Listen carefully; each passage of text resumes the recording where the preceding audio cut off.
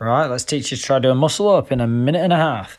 Not a miracle worker, so you do need to make sure you've got some strength, especially in the dip position at the top. So we're going to start with a nice hollow and arch position or the kip and the beat swings. Keep yourself tight for your midline. Try not to flick your heels up to your bum or knees to your chest like I was doing there. You're just losing power and gaining unwanted momentum. So it's hollow and arch, nice push and pull through your shoulders.